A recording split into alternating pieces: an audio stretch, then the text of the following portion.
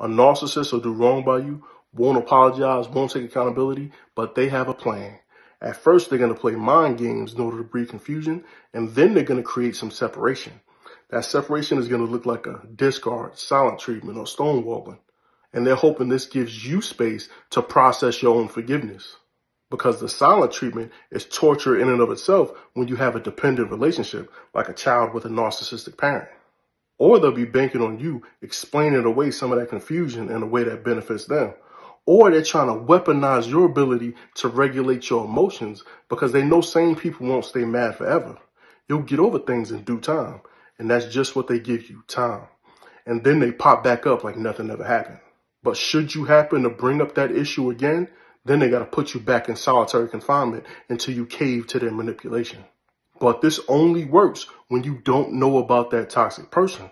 But now that your eyes have seen and your ears have heard, the next time they try to put you in solitary, they're actually going to be breaking the shackles clean off your feet and setting you free.